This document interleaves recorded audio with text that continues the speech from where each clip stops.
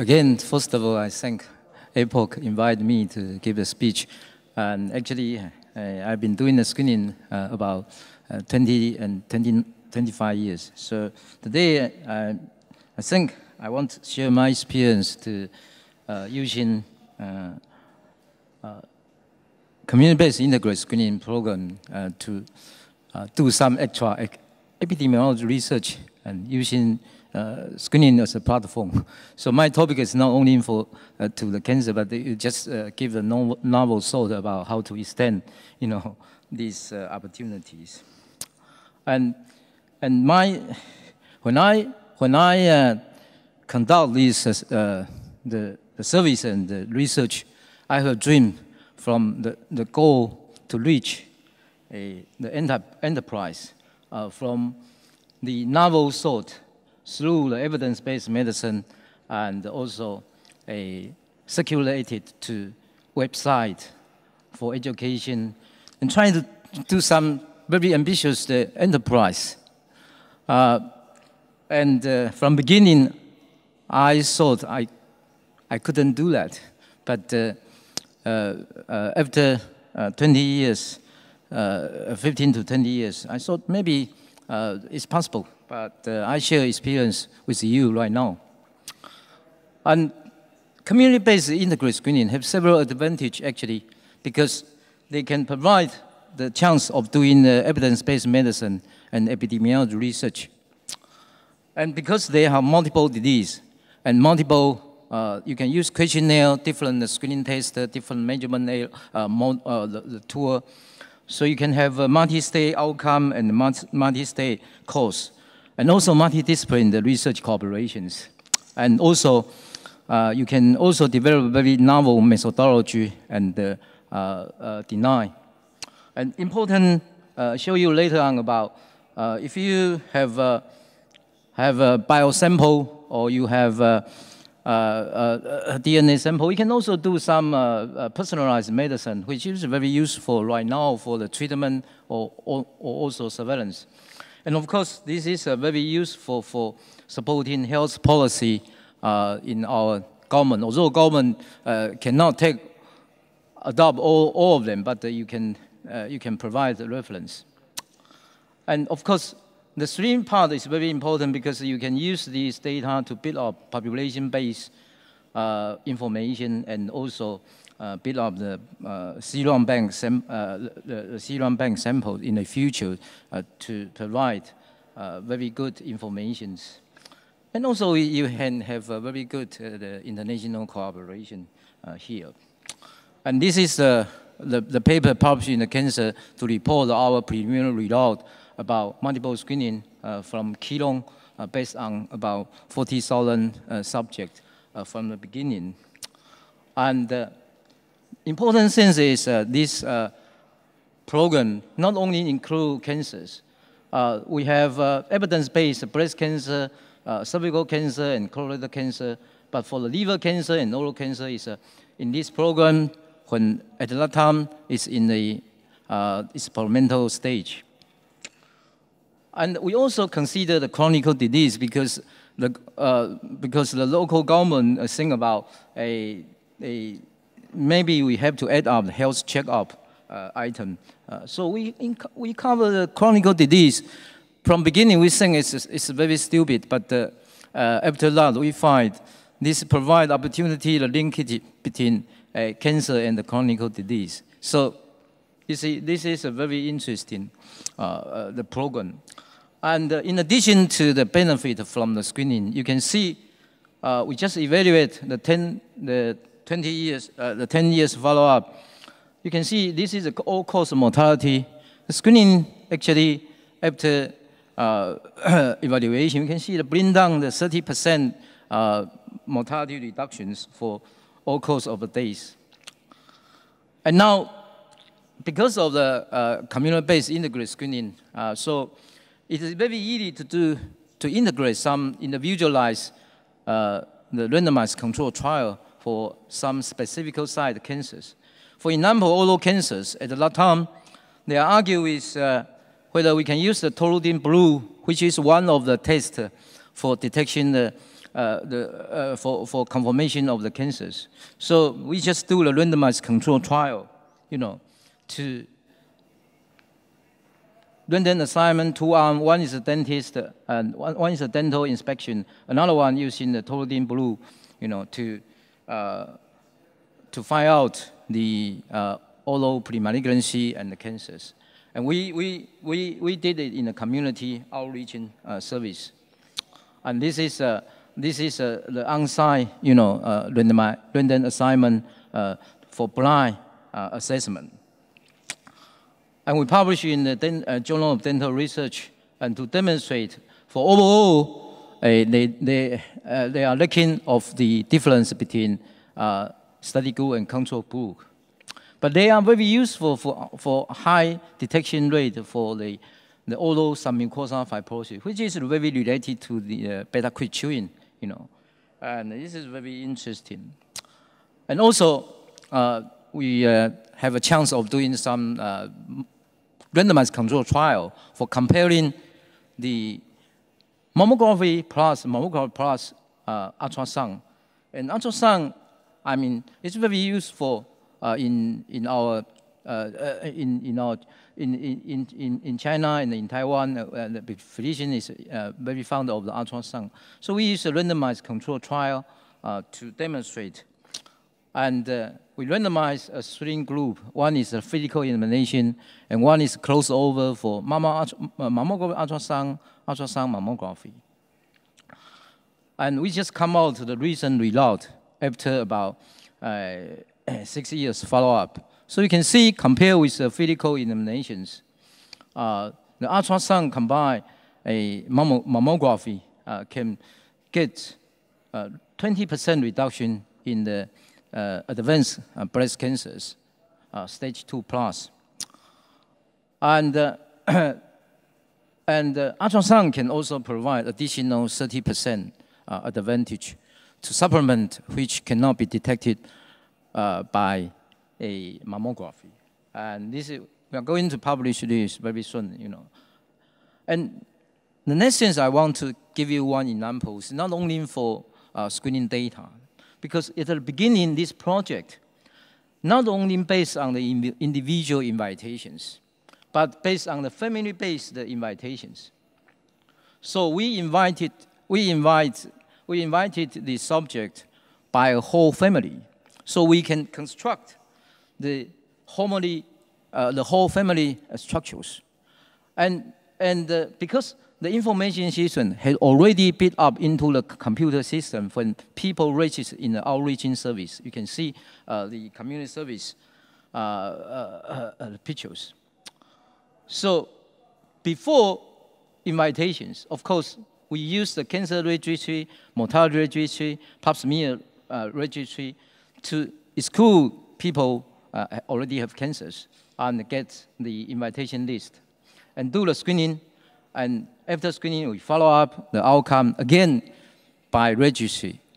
So this again emphasizes why I'm so interested in joining the cancer registry and cancer control prevention for APOCP, because I always told people, no registry, no screening, because you cannot get the precise information without them, and or otherwise you waste of the resources. And this is a very typical example. And we also have stored the serum samples, which I will suggest you later on for how to use that. And they give very good management for storage the biosample for the future use.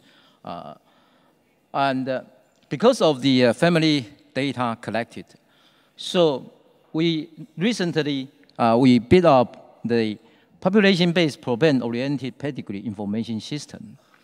And this is a very useful information system for genetical study, for genetical linkage study, for any family aggregation studies for epidemiologies. And you see, this is a data set. You see the population-based update the data every year, and do the screening to build up the family structure, and by linking with cancer registry, mortality registry, and other possible registry data to build up the information system. And so then you can really build up a system called the program-oriented transgeneration algorithm. You see, this is some example of showing if you identify this, you can identify spouse and offspring, spouse, parents. So it's very easy to get this. And I show you examples which we just recently found. The beta-quid twins of the fathers before the birth, they will have a very strong influence on the metabolic syndrome of offspring. And I show you very brief examples. And we already pay attention to this program long time ago. But recently, because we got the data of the screening for cancer and chronic disease. So from the beginning, we demonstrate those who had a habit of beta-quid chewing, they have a 30 to 60% risk of diabetes. And not only for that, they have a high risk for the metabolic syndromes. But this is for individual only. And we are, because we have family data, so we try to use the parent-child, the information, as you have heard about. So we try to build up the parent-child, the data, to identify when father, have beta-quid chewing, how they influence the child. And I use the community data. From the beginning, I use about 20,000 and the 10,300 the family unit. And this is a structure to show if the father have a beta-quid chewing, yes and no, and we can divide it even before birth and after birth, because we are interested in the before birth. So this is a result to show before birth, if your father have a beta-quid chewing, your child get the 2 times of the metabolic syndrome compared with father without exposure to beta-quid chewing. And not only for that, you see, the longer the durations, the early age exposed to the beta-quid chewing, the early age or the longer durations, you have higher risk of metabolic syndromes, and showing the very good dose response in terms of age of first exposure and duration of first exposures. And this is not only for beta-quid chewing, but also for smoking. And very interesting for this, and this is just accepted by circulation right now. They will get published very soon. And this is one of the things, to demonstrate the beta-quid chewing through the transgeneration effect, and very useful for education. So this is summarize the study to show how we use the population-based program-oriented pedigree information to provide a very strong genetic related study showing the detrimental effect of beta-quid chewing and also smoking.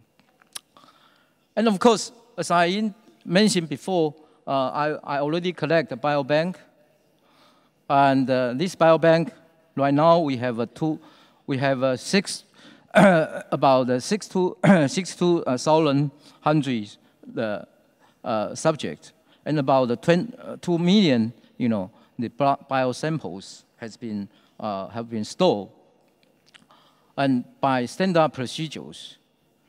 And this is very useful in the futures for nested case control study for identify the new marker during the follow-up. And not only for that, I can show you one individual tailored screening we just published in the BMJ to show you if you want to integrate block 1, block 2, and SNP and breast density, and also conventional risk factor, and also biomarkers by using the biosamples. Then you can build up, the model, the multi-state model to predict the early cancer and also the clinical oriented cancers.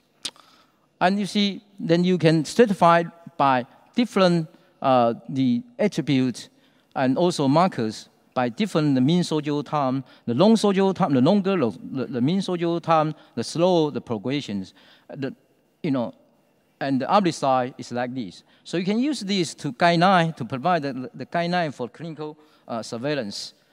And this is a prediction curve for early cancer, for late cancers, by different combination of the attribute and also these risk factor models. And we used to build up the personalized, suggestion for screening by risk stratification from very high risk to very low risk, and using the suggestion for different starting age, and also the short inter-screening interval and the longer screening interval. Try to reduce false negative, reduce false positive, and for the high-risk group, very high-risk group, also suggest a costly screening tool in order to avoid to spend in the low-risk group for using this costly. And finally, this is, I think, the chance of using this platform to build up international cancer screening network. And now I'm president of this network. And this is the fourth page. We have a conference in Keelung City in Taiwan. And I think this is the full page. And we invited Macron here as well. So that's why we have a high affiliation with APOCP. And I think this is 2014 in Taipei, in Academical Seneca, and we joined our organization joined with APOCP, our brother, to have a very good conference there in Taipei. And so I think this is a chance of enterprise. And my final slide always share with you is community peoples, actually, they are very, very love you to provide service than doing scientific research. And thank you so much.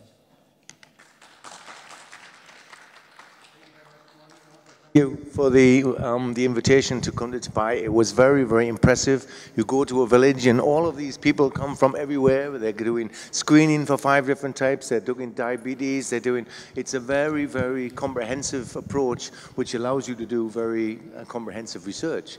So I hope that we can expand this. Hopefully a few more of us will be able to go on to the next screening conference, which will be in Bali. We expect. Bali, but Indonesia. Not yet decide. So, somewhere, in any way, later on this year. So, please, I'm sure there must be some questions from the audience. Yes, from Shahid Pervez.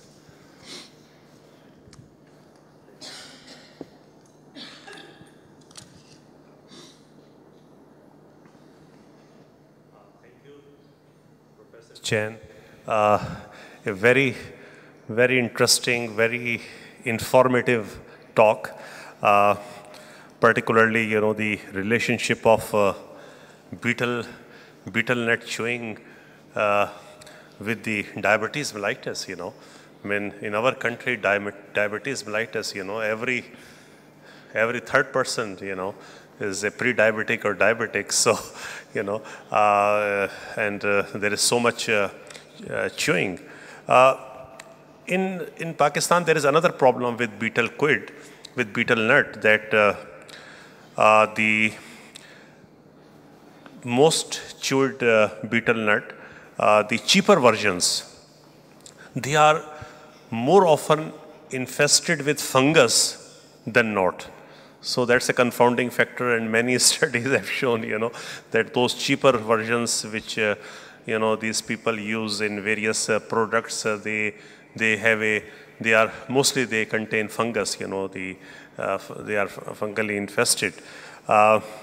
I mean, I wonder the screening program, you know, I mean, you mentioned briefly the dentist doing some oral examination. So if you can further elaborate that what they look for, what kind of white patches they recommend for biopsy, and how effective is that, or, you know, things like that. Okay. Yeah, this is very good questions, but we have population-based oral cancer screening in Taiwan as well. Amy will introduce later on. But for oral cancers, all of them were sent to the medical center to do the biopsies to make a confirmation. But for leukoplakia, like you showed the slide, I mean, it's a long run, half of them can be sent to the biopsies. It's very difficult in Taiwan as well. So we try to develop the good methods to solve how can we reduce the amount of the positive case, you know, referred to the oral premalignancy like leukoplakia. So I think this is a big challenge for using for confirmation of the pre-cancer lesion of the oral the cancers. So I think we in the future that we will find a way of solving this question, but not right now. You know, biopsy is very difficult for confirmation for OPM. Very good, Dr. David Roda. Tony, I think it's very impressive, the research you're doing, it really is. And it says to me also the opportunities that service delivery programs can offer if they allow research to be integrated into their work, so that we can use them not only to serve the people, but to collect knowledge that will serve the people as well. But I have a specific question. In Australia, the National Health and Medical Research Council funds research. Most of that research goes to bioscience and less goes to population health research. 6% goes to research into the health system, only 6%. And yet the country is wondering how can we cope with the demands for service, with the funding required. And so I'm just wondering if there is also a health service arm, research arm to what you're doing, and what the data availability is to do that as effectively as you would like in Taiwan. Yeah, actually, this is one of the difficulty. I have already been faced with community-based screening 20 years ago.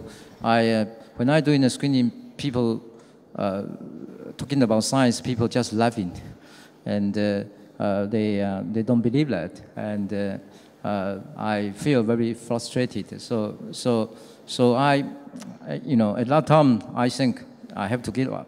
But actually, on the other hand, right now, I mean, people support me to do the screening, not the legislators, you know, support me. So that's why our community-based integrated screening can sustain. Why? Because screening is not only for screening disease. It's for education peoples. Yeah. So your local your local government is very closely involved in this community enterprise. So you get close to the peoples. This is my answer. You know. So now our peoples, not only for the whole island, but for every community, I get involved. They support me to do research because I already serve them. I provide health service. I take care of everything. They have a disease, I send to hospital. I take care of everything. You know. So I believe, you know, people we're in the favor of using science to solve the questions. Okay. Trust. Yes, Dr. Nerbeck. Спасибо большое за доклад. Thank you very much for your presentation. Well, if it's ethical, my question is, what is the cost for your research? And what was the dynamic costs for screenings over the 25 years that you did the research? If it's possible, can you give the screening cost out of countries' GDP, for example? This is one of the reasons for cost reason, I do the multiple screenings. Because if you do the single disease screening in our countries, every time you spend 1 time, cost. And not only for that, cost in these community-based screenings, I don't use the local, the government money if the program belongs to the nationwide screening programs. So I can reallocate the resources to equally deliver to the peoples. So that's why I don't, it's not maybe a good example in Western countries, but in our countries, it's, people just love it. It's a package, so they can select any of them, and they can save money, actually. I have a cost-effective analysis. I don't have time to show. Yeah, but so the participation rates are really high because people want to go along, they take part in this community enterprise, they get their blood pressure taken, all of these sort of things. They feel as if they're getting really good service. And in fact, you're now introducing something similar in Thailand, and the response is also very, very good. So how this can be introduced to all societies, I don't know. But certainly in your case, it's very, very successful and should be emulated. We should try to do the same sort of thing everywhere. Yeah? Anybody else? No? Okay, well, once again, thank you very much, Dr. Chen. And we will thereby close the session. We hope you will, thank you very much for your attendance and your participation, and we hope that you'll all be back here after lunch to hear some more about cancer registration, cancer screening, and other enterprises here in Asia. Thanks again. Спасибо.